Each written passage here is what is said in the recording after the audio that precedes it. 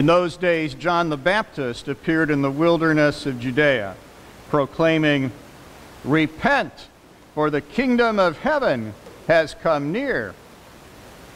This is the one of whom the prophet Isaiah spoke when he said, "The voice of one crying out in the wilderness, prepare the way of the Lord, make his paths straight." Now John wore clothing of camel's hair, with a leather belt around his waist, and his food was locusts and wild honey. Then the people of Jerusalem and all Judea were going out to him,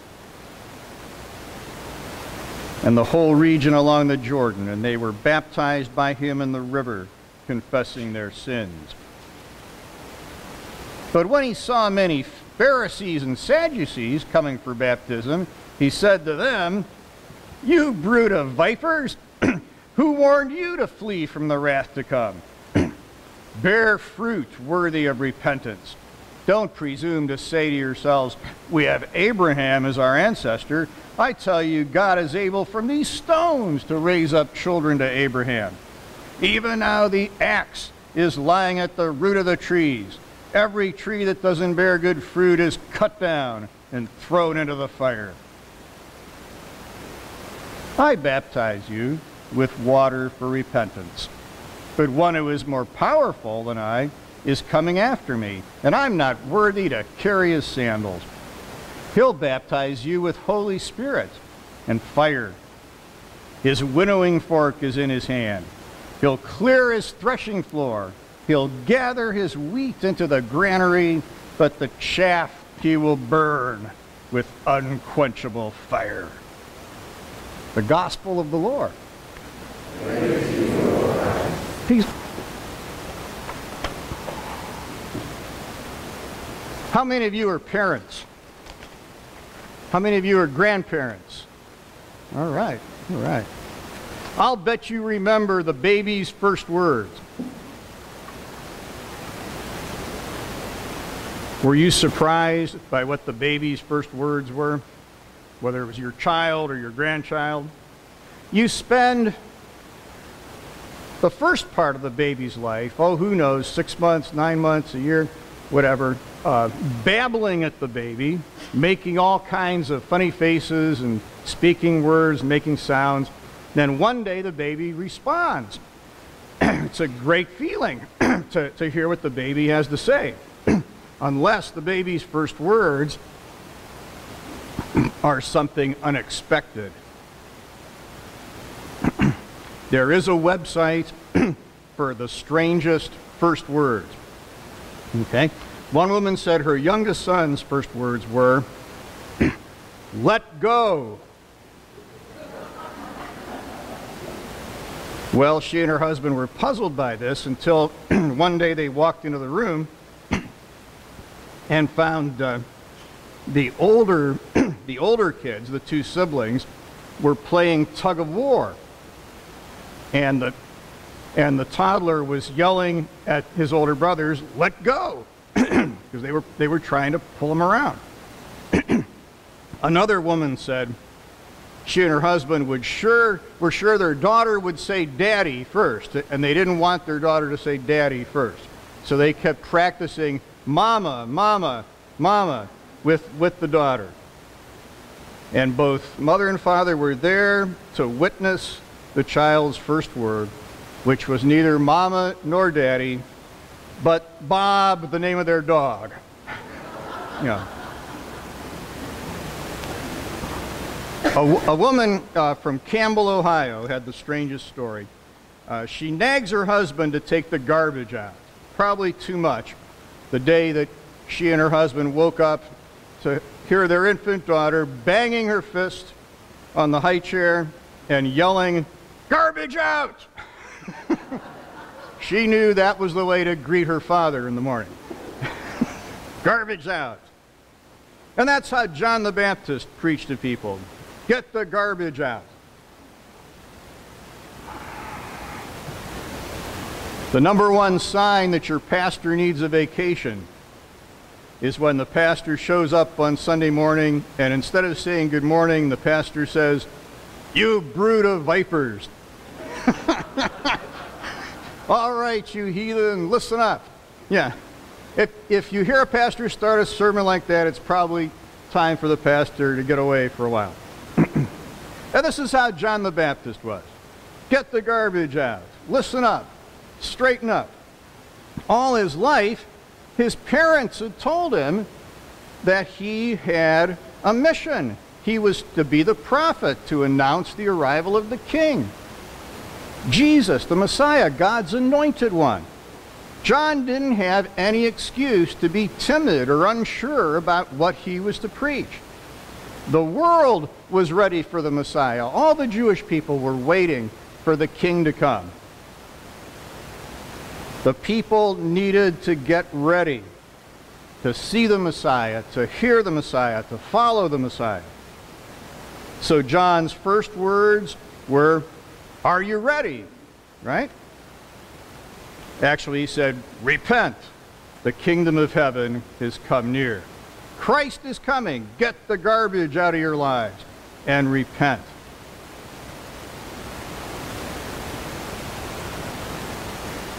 What was the first thing people did when they heard John's message?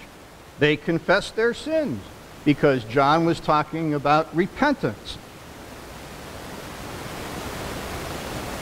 Repent is really an important word in the Bible. Repent was the first word of John the Baptist's message. Repent was the first word of Jesus in both the Gospels of Mark and Matthew. Repent was the first word when Jesus taught his disciples to preach. Repent was the first word in the instructions Jesus gave to his disciples after his resurrection. Repent was the first word in the first Christian sermon in the book of Acts. Repent was the first word of the Apostle Paul in his ministry. Repent is an important word, but we don't hear it much anymore in our society because it's a churchy word. You may not even hear it much more in church. Repent is a Greek word in the Bible that means change your mind.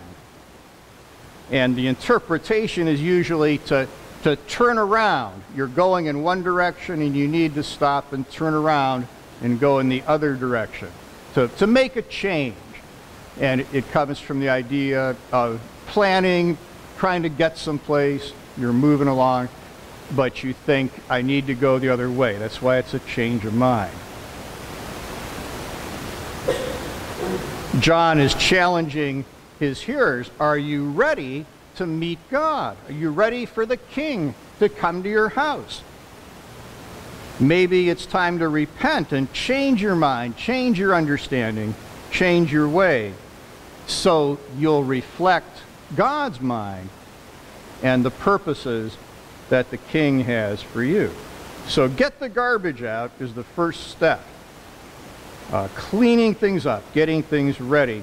A forest ranger in Britain wrote an article about problems that forest rangers have. He said, many people come to the park to hike. They have beautiful trails through the forest, trails designed to display the beautiful trees and plants and let the hikers encounter wildlife at its best, to take them to hilltops for breathtaking views of the countryside. But what's the most frequent question that visitors ask forest rangers in the park? Do they ask, where does this trail go? Do they ask, how long does it take? Those are questions I would ask. Do they ask, do we need bug spray? No, they ask, where does the trail start? That's a good question. If you want to know where the trail to God starts, it starts with repentance. To repent is to restore our relationship with God, a relationship that's broken in many ways, even on a daily basis in our lives. We try to go the right way, but we got on the trail at the wrong point, or we got on the wrong trail and it took us to the wrong place. We call that sin. Some religions teach that sin comes from incorrect thinking or ignorance. But the Bible says sin comes from our turning away, taking the wrong path, turning aside from the love of God. So the farther we move away from God, the closer we are to sin. What we need is to turn around and get back on the right path. God created this universe and everyone in it to know God, to reflect God's glory and God's love. People who know each other and spend time with each other start to reflect each other's character and attitudes. And John is saying the kingdom of heaven is near you. God's got a plan to restore this world to the original design of justice and mercy and peace. You're going to miss it if you don't line yourself up with God's thoughts. If you're thinking about something else, if you're trying to put on your best clothes and look good, instead of filling yourself with the spirit and thought of God, you're going to miss the greatest thing you could ever see. God in the flesh, Jesus the Messiah. So John the Baptist's message is like a road sign pointing at God's plan for humanity. Repent, restore your relationship with God. Prepare for the Messiah and the coming of the kingdom by getting yourself on the right path. How do we do that? Well, the first sign of repentance is to acknowledge that we have a problem. Broken relationships can't be restored until we step up and say, I'm sorry, I was wrong. I sinned against you. That's true in any relationship, and it's true in our relationship with God. Dean Chabot is a former neo-Nazi who left behind his old lifestyle of hate and violence to start a new life as a man of peace. As he turned himself around and changed his lifestyle, he realized he had a lot of hateful tattoos on his body. Another former white supremacist had left the movement and had paid for a plastic surgeon to take care of his tattoos. So he put up the money for Dean Chabot to remove his tattoos.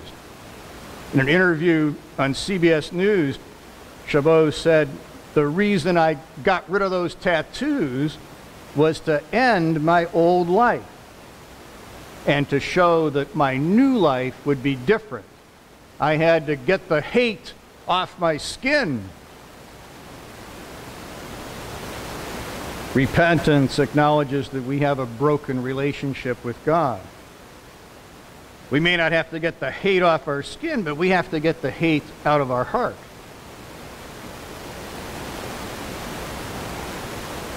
A young woman in Russia was a leader in the communist youth movement. She was raised an atheist, but at the age of 26, she and her best friend heard about Jesus, and they became Christians. She read the Bible, discovered what sin was, and it broke her heart to know that she'd rejected God. She'd rejected God's character. She'd rejected God's promises. She'd rejected God's purposes for her. She felt a terrible burden, a desperation to be cleansed, to be restored to God, but she didn't know how to do it. One day she walked into an Orthodox church and said she had to make a confession. The priest listened to her for a long time as she confessed her many sins. And the priest offered her advice. Through the act of confession, she was restored to God. From the nothingness of a meaningless existence, we came to the Father's house, into the church which became our paradise. We knew that with God, anything is possible. To that woman, confession opened the door to God's house.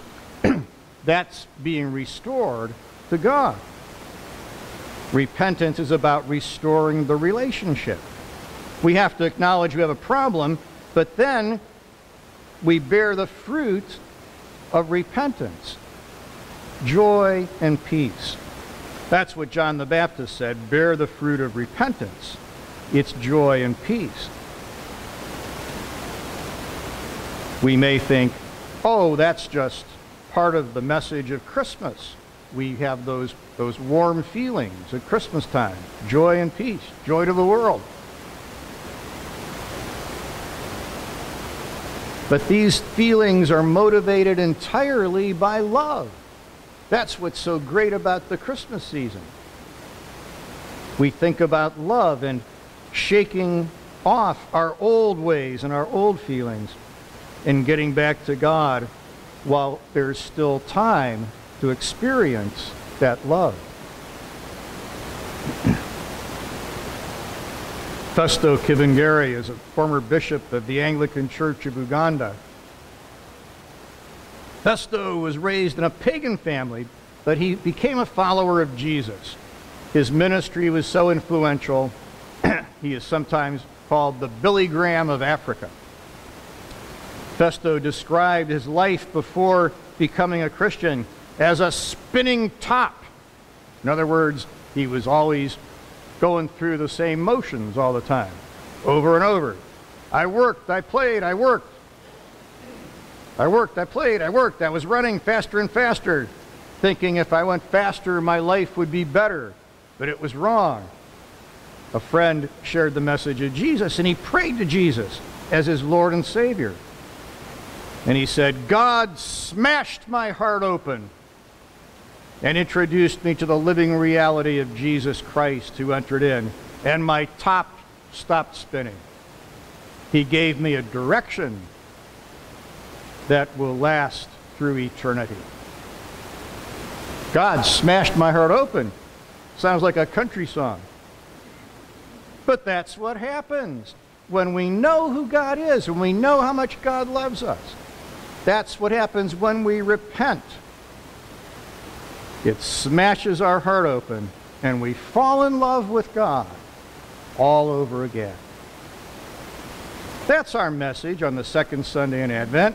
John the Baptist may be scary at times. The kingdom of God is near. Jesus is coming, and he's really mad. But God has a plan to restore the whole world to the right relationship with God. So don't just go through the motions this Christmas season. Don't just spin around like a top doing the same old things. Don't just make an outward show of your religion. Turn back to God. Confess your sins. Get the garbage out of your life and bear the fruit of joy and peace that comes from knowing you're loved by God. Amen.